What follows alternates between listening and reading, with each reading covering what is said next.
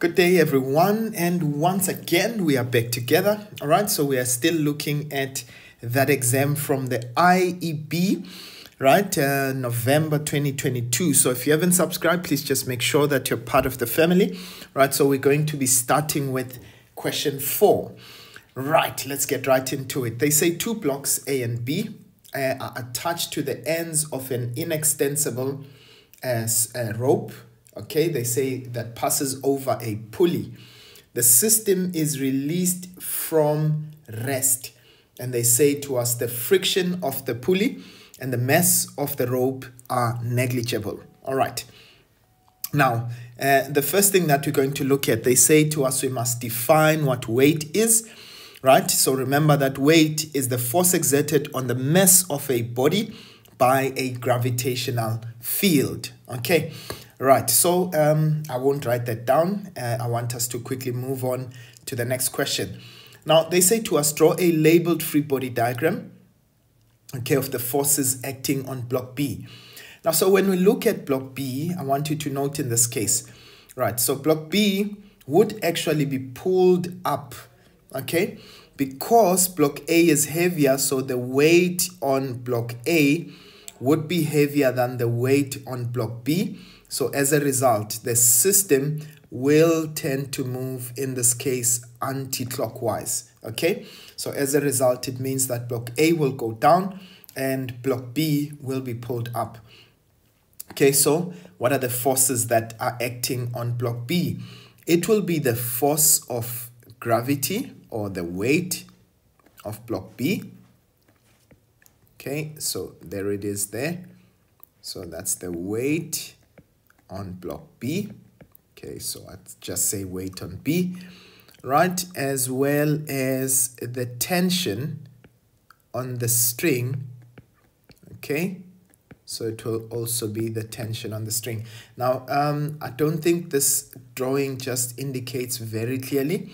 Of course, I'm expecting that the tension on that string should be much longer. Okay, so we must show the magnitude by the length of the force. So the tension should be greater than the weight. Okay, so as a result, that force, or in the diagram, that force must be seen to be longer. Okay, right, so there it is. Okay, so the next question, they say state Newton's second law. All right, so remember there are two ways in which you can state it. Right, we can use, in this case, the fact that the resultant force is equal to the rate of change of a body's momentum, right? Or you can use the fact that resultant force, if a resultant force acts on a body, it will cause the body to accelerate in the direction of the resultant force. And that acceleration is directly proportional to the resultant force and inversely proportional to the mass of the object. Of course, if I were you, I would have opted for the first one. Much easier to state. All right, now they say to us, use Newton's second law to write down an expression for F net in terms of all the forces acting on block B, right? Do not substitute any values, right? So if I look at the forces that are acting on block B, now you remember what I said. We said there are two forces there. We've got, right, let's say F net, which is equal to, right, the tension on the string minus, in this case, the weight on block B. Right, so minus the weight, or you can say force of gravity, right? So that's the expression for F net, okay? Right, they did say we shouldn't substitute. Of course, in that case, I'm going to assume for block B that upwards motion is positive. Remember, we always take the direction of motion as being positive, okay? So it means, which means that T would be my positive force, and weight would be the downward force in that case. Right, now let's go on to the next one. Okay, in fact, let me just write there the weight on B. Right, For the for the next question, they say to us, calculate the magnitude of the acceleration of the system, right? And the tension in the rope. Okay, now I want you to please note. So we're looking for the acceleration as well as the tension on the string. So looking at body A, so let's go right back there.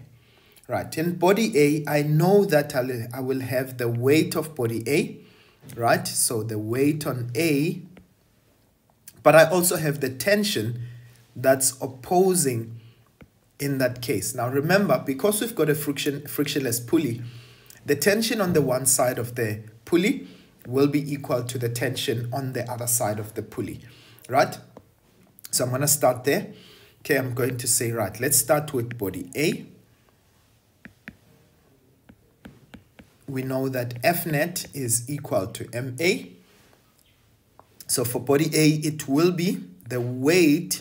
Remember, for body A, downwards would be positive, right? Because it is going down. So it's going to be the weight on A minus the tension.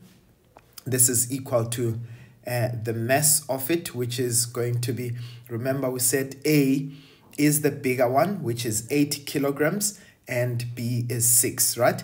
So that's going to be 8 multiplied by the acceleration, which is unknown. Now let's get an expression for the weight in this case. This is going to be 8 times 9.8 minus T, which is equal to 8A, right? So let's get that calculation.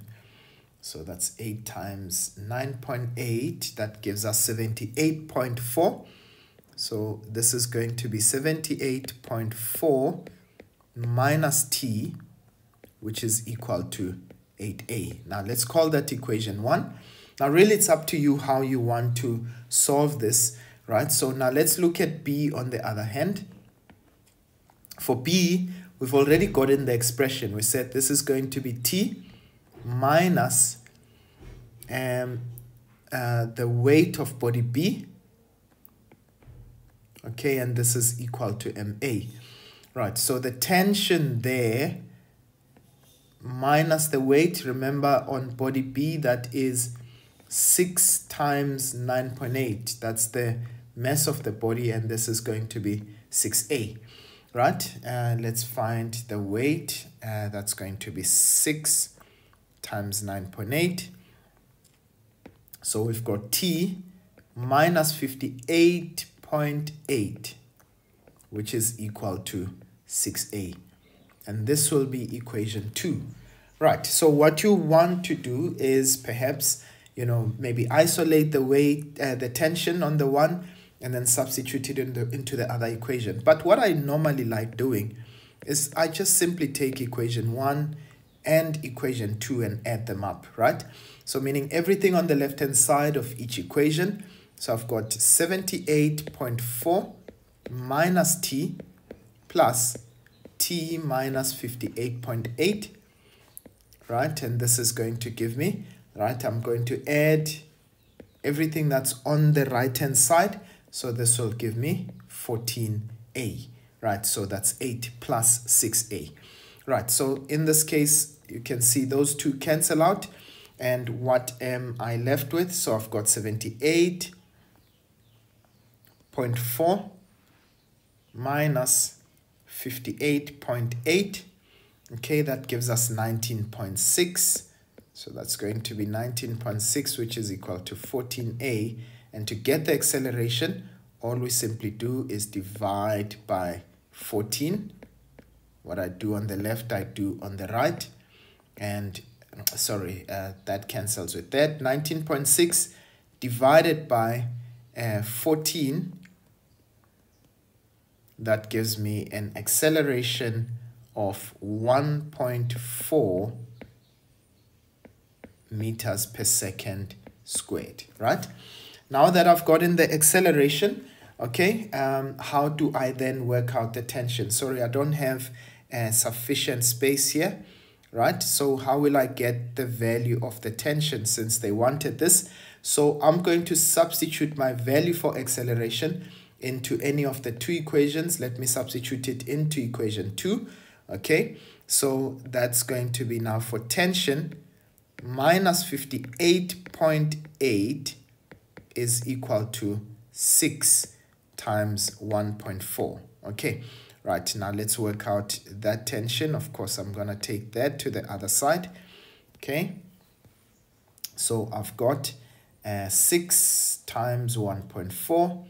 All right, and I'm going to add into it 58.8. All right, and I get my tension to be 67.2 newtons. All right, so that is how I would go about doing that question. All right, and nothing wrong if you decided to take the entire system as one thing, right? So what you would have done in that case is that if you take this as an entire body, right? So it means the two weights, you would take the difference of the two weights and you would add the masses together and find the acceleration from that. Okay, I prefer this method, the one that I've done here. Okay, so because in this case it makes it easier for us to obtain the tension as well. All right, now let's go to the next question. Right, now they say to us block A is 1.2 meters above block B when the system is released from rest. Okay, so there it is. We can see it's 1.2 meters above. And now they say to us, calculate the time after release before the blocks bump into each other. Okay, right, now please, I want you to note, what do we know in this case? We know we've got the acceleration, right? You remember we found that the acceleration is going to be 1.2. Okay, right, let's just verify. Actually it was 1.4, sorry about that. So that becomes 1.4 meters per second squared, right? We know that the system started from rest, so our V initial is 0, okay? And in this case, we know that the displacement, or rather the distance between them, was 1.2. Yeah, it's the one that was 1.2. Okay, so that's 1.2 meters. And in this case, we are looking for the time that it will take for us, in this case, for them to get near each other. Right, so what don't we have? We don't have final velocity, right? So I'm going to say, right, so this is delta y, that's vi delta t plus 1 over 2 a delta t squared, right? So that's 1.2 meters. Okay, v initial was 0, right? So that makes this entire term 0 plus half.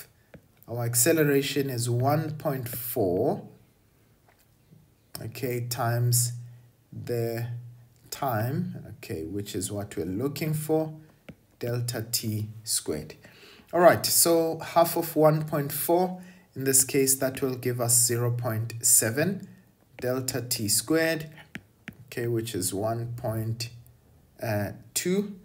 Okay, so we're going to first divide by 0.7 on either side, and we're going to take the square root. Okay, so to get delta t, we're going to take the square root of 1.2 over 0.7. Okay, right, so let's do that quickly. That gives us the square root of 1.2 divided by 0.7. Okay, and I get a value of time of 1.31 seconds. All right, so that is how I would obtain that time over there. Right, now in this case, I want you to please note, guys, that is how we would answer that question. All right, please note Sometimes, of course, we will, mix Newton's laws together with equations of motion. So please do look out for that. But otherwise, I think I want to leave that question there, right? I'll see you guys, of course, when we do the next question, which is on work, energy, and power. I'll see you guys next time. Sharp, sharp.